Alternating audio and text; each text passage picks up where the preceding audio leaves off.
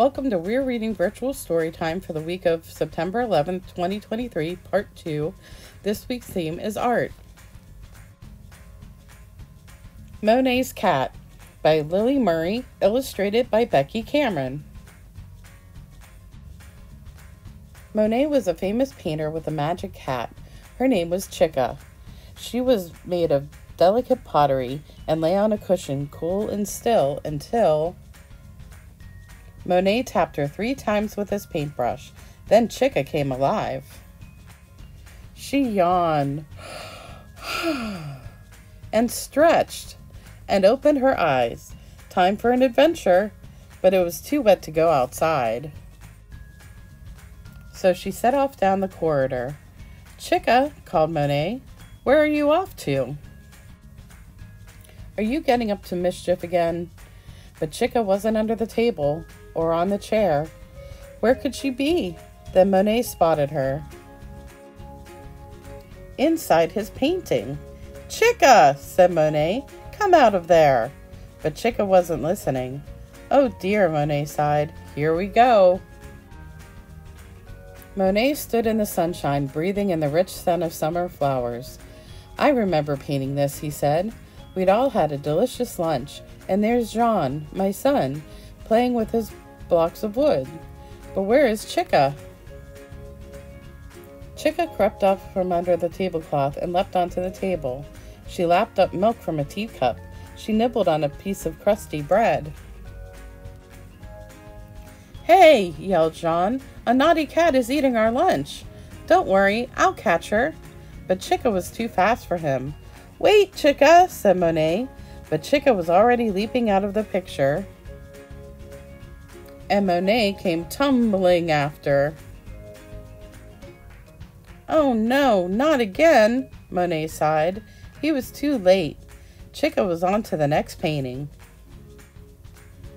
Monet jumped in after her and landed with a bump. Around him, people ran this way and that. "Where am I?" Monet wondered for a moment. Then, hearing a deafening choo-choo, he knew. The station at Saint Lazare. The thrill of the engines, the clanking metal, the rushing feet. He was surrounded by steam and smoke billowing up towards the great arched roof.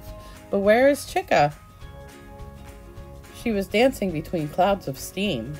Monet ran after her, puffing and panting, weaving in and out of busy crowds. "Stop that cat!" called the station master, blowing his whistle.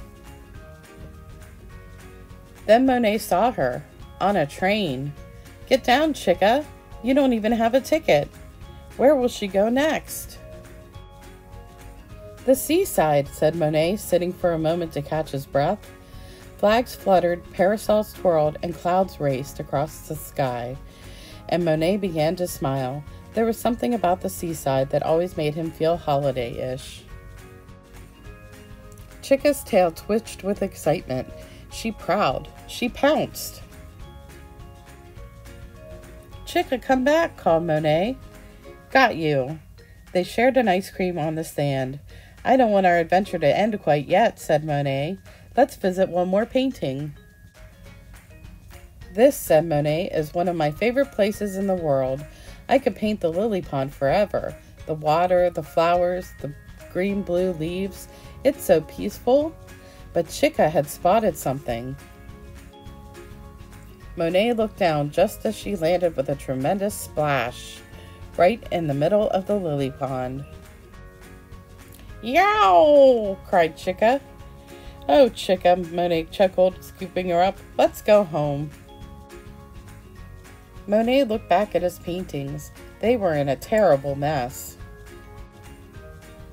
As for Chica, she put her tail in the air and padded back to her favorite spot. Monet found her curled up in a sunbeam, her eyes closed. "I think you've made enough mischief for one day," said Monet, and he tapped her 3 times with his paintbrush. At once, Chica became very cool and still. Outside, the sun was beginning to set across the sky. What beautiful light! Monet picked up his paints. "Sweet dreams, Chica," he whispered. "Until next time."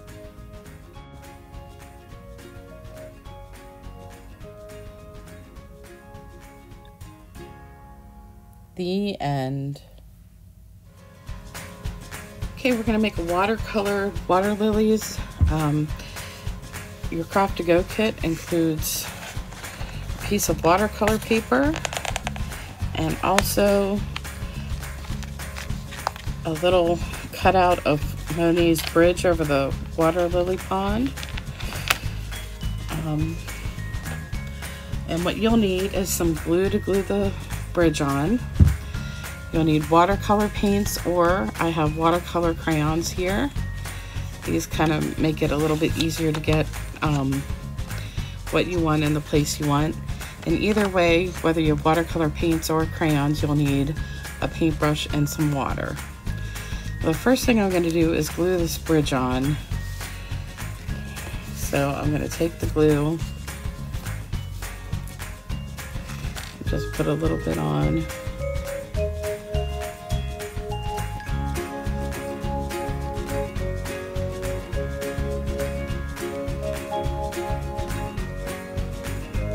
Just like this.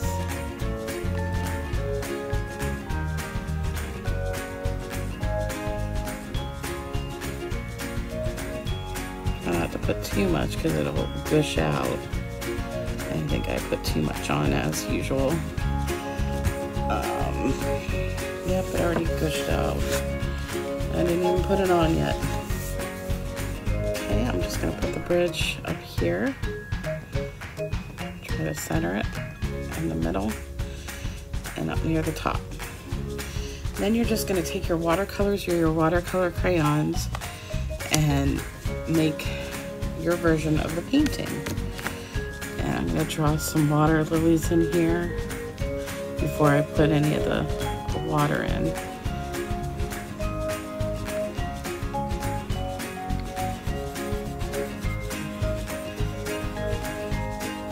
So after I put my water lilies in and color my water in, we're going to go ahead and paint the whole thing with water. And remember, you don't have to color the whole thing in because they are water colored crayons. This is how my painting looks with just the crayons. And now I'm gonna dip my brush in water and just paint over it, and look at how, see how it's all blending? Kind of like Monet's oil paints. So that's all you're going to do is use your paintbrush to blend all the colors.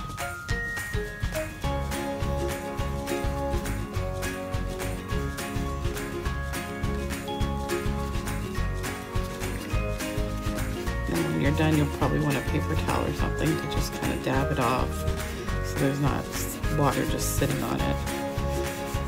But I'll show you what it looks like when it's done. Okay, so that's basically what it looks like. I'm taking a little paper towel and I'm just gonna bring it on there and dab it.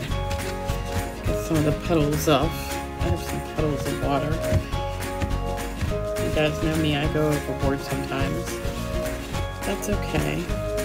And this is what my watercolor painting of the bridge over the water lilies looks like.